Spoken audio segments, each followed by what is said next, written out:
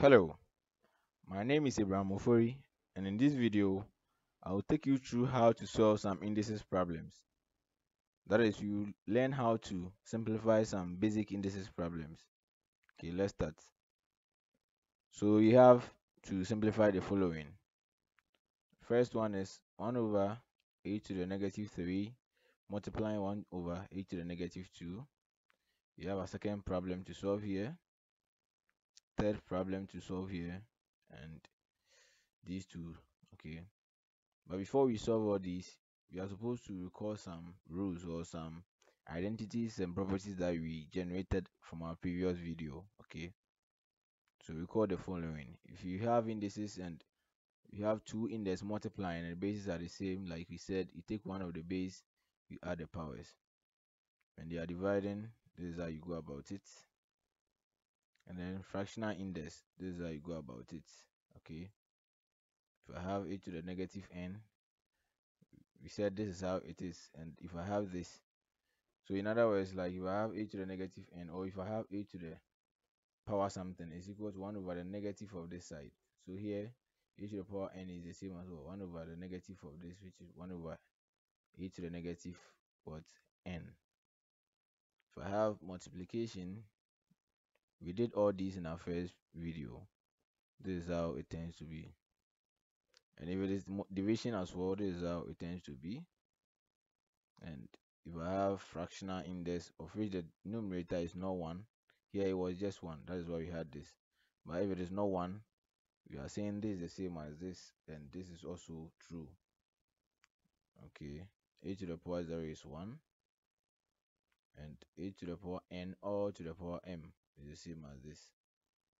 So if you know all these properties or rules, then we can start solving our problem. First problem is this, right? Now, what does this show you? If you have 1 over a to the negative 3, if you can recall, 1 over this is the same as what? A to the negative n. So you can say that this is the same as of a to the power 3. This is also the same as a to the power 2.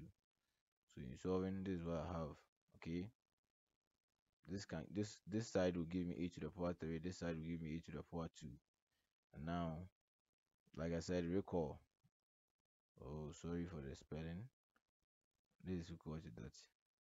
Now if I am multiplying, if you remember, the bases are the same. Take one base and you add the power. So this is what I have for this one. Very simple, right? It's very, very simple. Okay.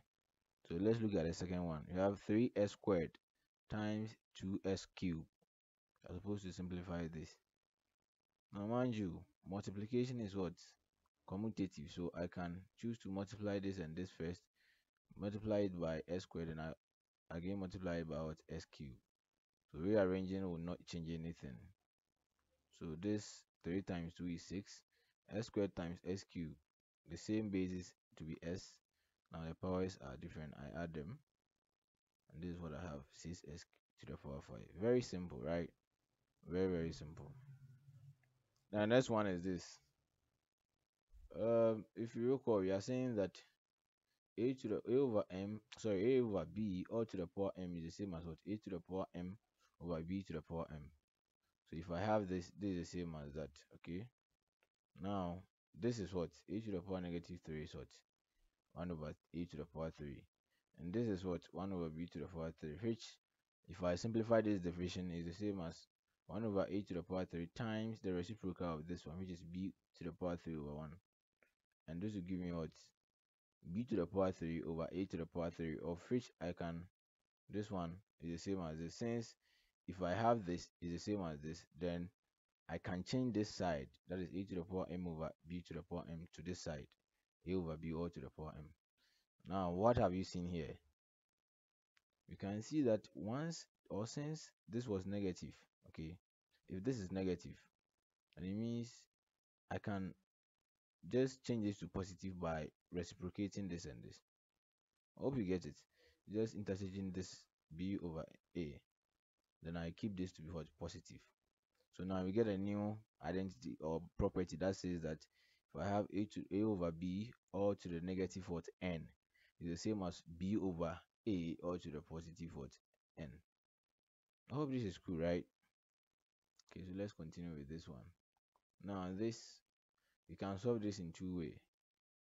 You can easily see that AB is a base here raising to the power 3, and AB here is a base here raising to the power 1. So I can take one of them, which is AB. Then I subtract the power is 3 minus what 1. The power of AB here is 3. The power of AB here is what 1. So I do this and I'll get what AB all to the power 2. And if you remember this, we can rewrite this as A square alone times B square alone. This only happens when you have multiplication. But if you had something like A plus B all squared, this is not the same as that. So take note. Or you can expand this and get A cube B cube over AB, and then I can separate them. Okay, A cube over A times B cube over B. This works because it's multiplication. After doing everything, you can get this back. Okay, now I have A to the power 3 over A to the power 1. This I can rewrite this as what? A to the power 3 minus 1 times B to the power 3 minus 1. In other words, I get A squared B squared.